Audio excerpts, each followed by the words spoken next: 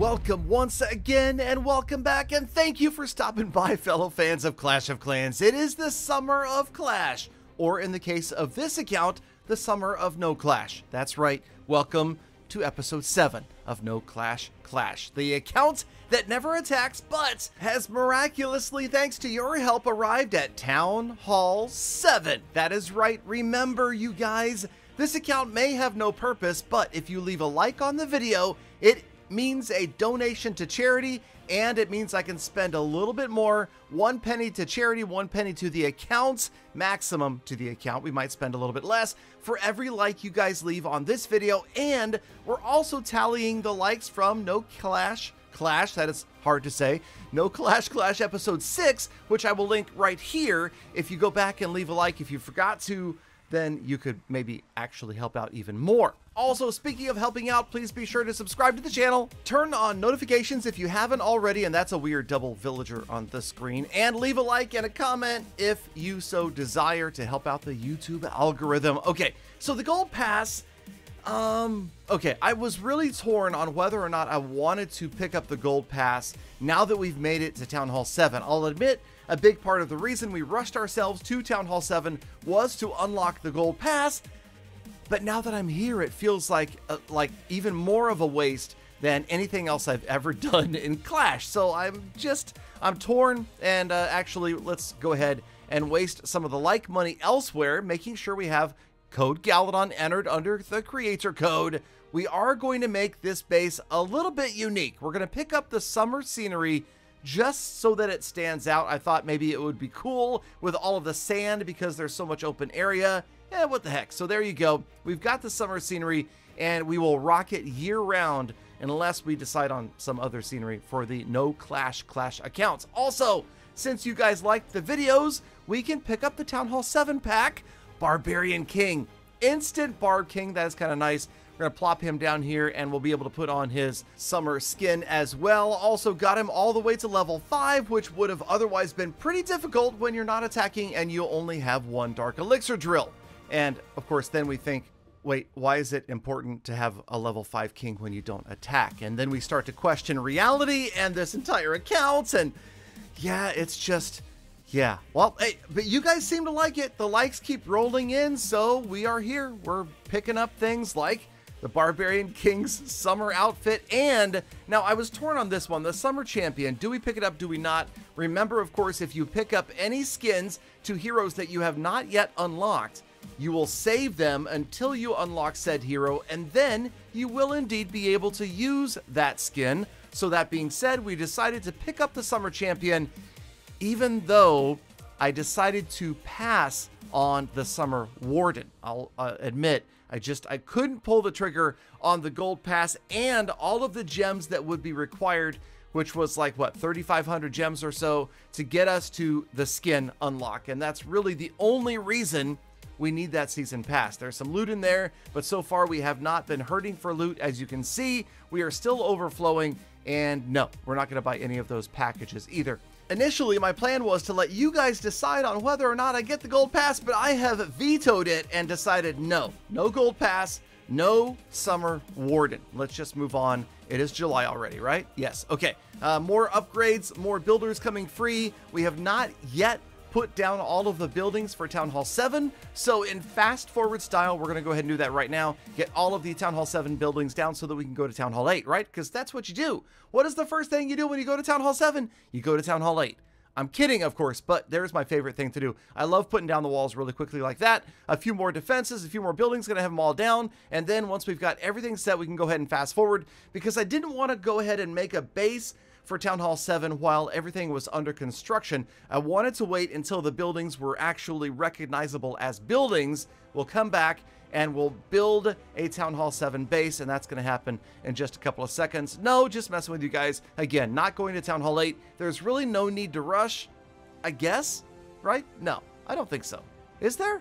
I don't know. Tell me down in the comments. You think I should rush just to increase the size of the pumps, mines, and drills? Maybe. Maybe not. Okay, so we came back. We've got all 5 builders free. We're going to build that Town Hall 7 base now.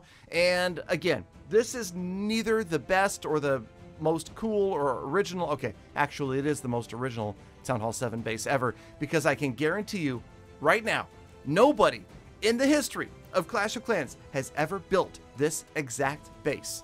This is a completely original Town Hall 7 base, and if you need this base, if you need this Town Hall 7 base for your account, then seek professional help. No, I'm just kidding. I could link it somewhere in my Discord, maybe in the description if I remember. I will try to get it down so that you could use it. But again, I don't know why anybody would. There it is. The finished product doesn't look that bad, except for the level 1 walls.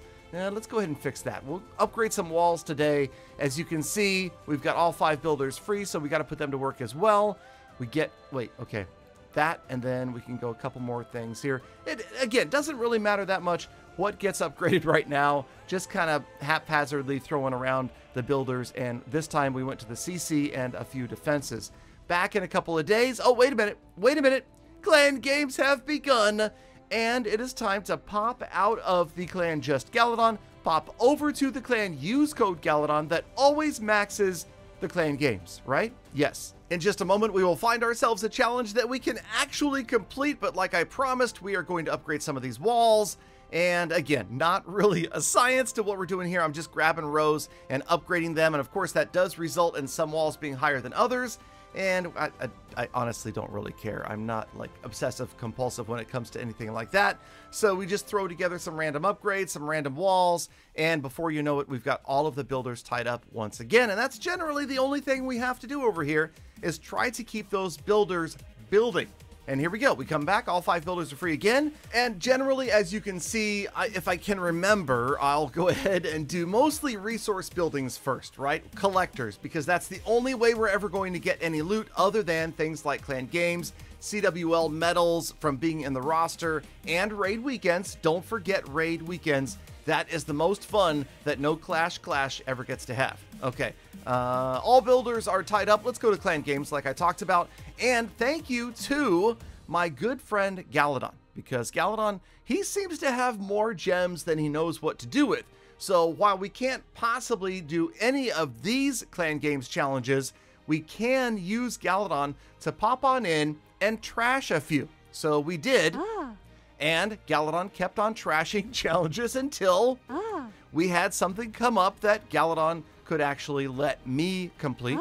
It wasn't that, and okay, that's a little bit annoying, the villager's voice, but let's just say that, stop it, okay? We got to the point that we finally got a challenge to pop up. I think it was right there, and we are going to donate spells. Thank goodness. Okay, that took way longer, by the way. You only saw like 5 refreshes. I think I had to refresh 15 or 20 times. So then we promptly pop in, we donate 3 spells, we get credit for donating 2 spells. And there's the 3rd one. Not sure what happened right there, but we have completed the Clan Games Challenge, and it looks like Cherie was upset about going to Legend League, but that's okay. She'll recover, and there you go. So we got our points, and that means thanks to the very active use code Galadon, we are going to be able to be just fine as far as picking up the rewards.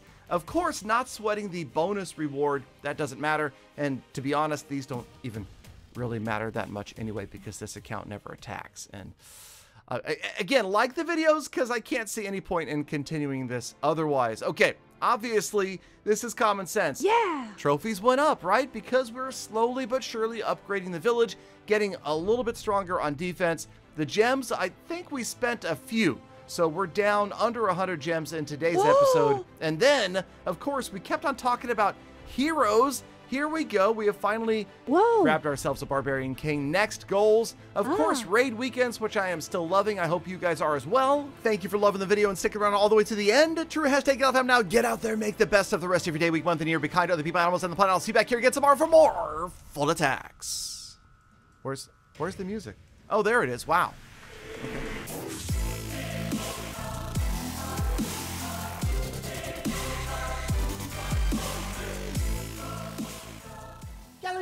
Galadon, no clash, no video, please.